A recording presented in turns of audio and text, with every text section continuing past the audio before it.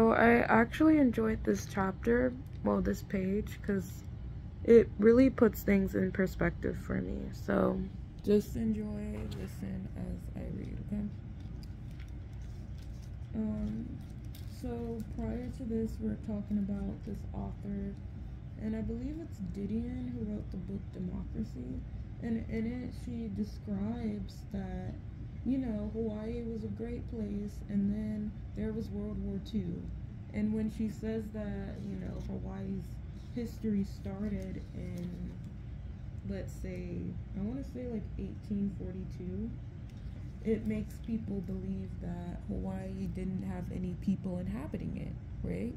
Like Hawaii was just some land, and then the white people came and they built houses and stuff, and so now it's Hawaii, which is a big part of history that a lot of children are taught. Like, I'm not taught that there was people, well, like, I was taught it in school, during Thanksgiving. Remember, like, the Native Americans were on the land, but there's a lot of things that I wasn't taught. Like, yes, there was some killing, but who cares? We gotta move on and forget about it. I feel like that's the biggest thing, and it's easy to forget about it because we have people like different authors specifically erasing history. But again, like, if you're on the conspiracy side of things, you know that there was a lot of floods, there was a lot of fires, there was a lot of burning of cities and stuff, and books and all of that, and hiding of books especially. And then when you have people that are like incarcerated right now, they can't even get certain books in their libraries. And that's what one of my friends told me, and like, I kind of got it, but like, I also don't get it.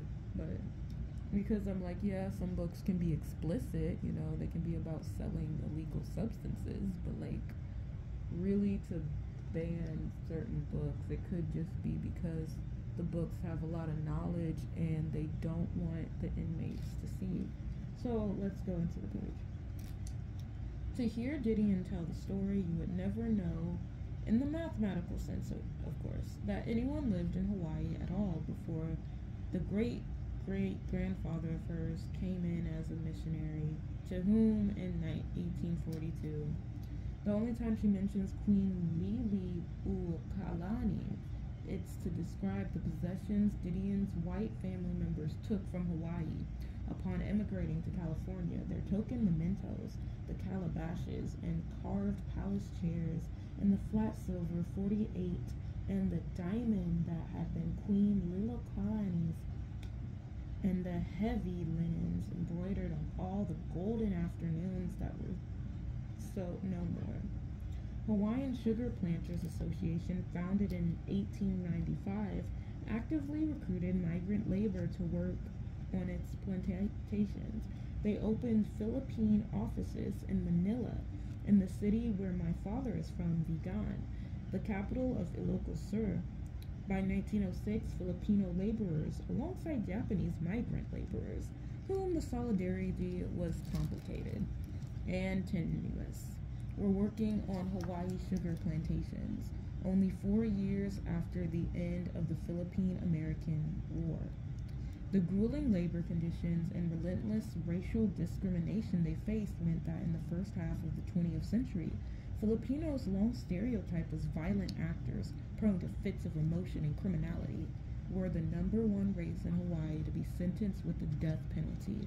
During the 1924 Hanapepe massacre, 16 Filipinos were murdered during an organized labor strike, with over 100 arrested and tried, and around 50 imprisoned and later deported. The massacre effectively marked, in many ways, the end of the labor movement in Hawaii during that period. Some of the names Didion mentions Castle and Cook, Alexander and Baldwin, C. Brewer and Co. Company, Theo H. Davies and Company, were part of the Big Five, the oligarchic group of settler colonial-owned sugarcane corporations in Hawaii, which amassed significant political power during the earlier 20th century, largely throwing their weight behind the Hawaiian Republican Party. At one point, Didion even uses the word antebellum Hawaii, making parallels unmistakable, casting herself as Scarlet O'Hara of the islands, bemoaning a bygone paradise. Paradise for who? Of course, who? The white people, right? The rich white people who own up everything, mourning the loss of our way of life. None of the other degenerate colonials remember the islands the way she does. The entire essay is essentially a not like the other girls argument about which type of white settler loves Hawaii the best. In fact, there is perhaps no description that captures Didion's work better than to say that it is consummate pick-me writing. Her pitiless, colonially inflected reportage and the wider misapprehension of Didion's style Didion's style as unsentimental, usually dog whistle phrasing for unfeminine, think Goa, is at the very core of Didion's cultural popularity and critical approval. When Didion is praised, it's often in a specific kind of chiaroscuro. She's not like other women writers, if I must contribute to the competition, in the drunk white colonial dame having hot sex in Asia genre of literature. I prefer Marguerite Duras in the white American woman excoriating her oppressive aristocratic background genre of literature. I prefer Edith Wharton. And I like how she made up these genres because, like, honestly, that should be a genre. That is a real genre. Didion makes little to no mention of the colonial war of 1893, during which the kingdom of Hawaii was overthrown in a coup d'etat, and Queen Liliuokalani removed from power by a U.S.-backed majority foreign, back when white people at least knew they were foreign to Hawaii, insurgency. Her wealth appropriated by people like Didion's family. Didion never once considers that this war is Hawaii's true originary disaster, that for some every day since 1893 has been another Pearl Harbor. In 1898, the islands were annexed to the United States, all so that years and years later, families just like Didion's could look down at that island from their great houses in the hills and sing to you the long and lovely song about the kake and the pineapple and the trade winds, and the long and lovely song about how much Hawaii means to them after they fucking stole it, after they freaking stole it. So this is her criticism, and I like it so much. Is this what writers do? Force themselves to never look down into the depths beneath the tightrope they're walking just in order to write. There's a deliberately mystifying and self-aggrandizing tenor to this way of thinking about the holy work of the writer that I've never found truthful, not alone helpful. This writing is a sleight of the hand as a balancing act, writing as a parlor trick to be pulled off, not writing as a practice of being in the world, being of the world. So this is another quote that I liked. One could be released from a useless binding repulsive past into a kind of historylessness, a blank page waiting to be inscribed.